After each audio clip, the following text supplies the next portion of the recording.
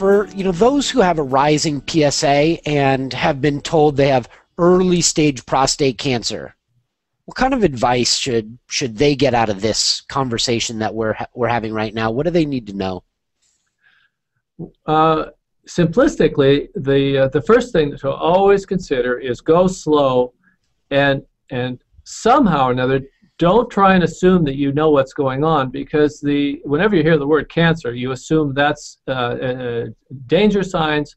Take action and move quickly, and that would be the truth for any other type of cancer, not for prostate cancer. So the second thing, go slow. The first thing is go slow. Second thing is education. We have to re-educate ourselves, because we've all had someone in the family that had some serious cancer and maybe died, and we tend to think that this is going to be like that. It's not. And about half the men, literally 50% of the men that are diagnosed with these newly diagnosed prostate cancers, can safely watch it with no treatment at all.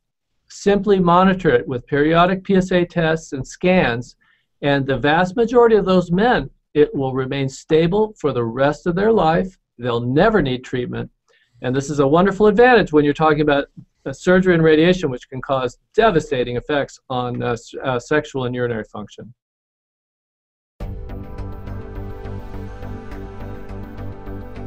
Did you know? Each year, more than 23 million U.S. men get PSA screenings for prostate cancer. 1 million undergo prostate biopsies. 250,000 are diagnosed with prostate cancer. Half of new cases are low risk, unlikely to spread or become life-threatening. Yet 90% will receive immediate treatment with surgery or radiation, despite only a 3% chance of the disease progressing or becoming deadly. A man has to make many decisions, and all of them affect his life. If he's diagnosed with prostate cancer, he faces a really tough one. Some prostate cancers are high risk, aggressive, and more likely to spread.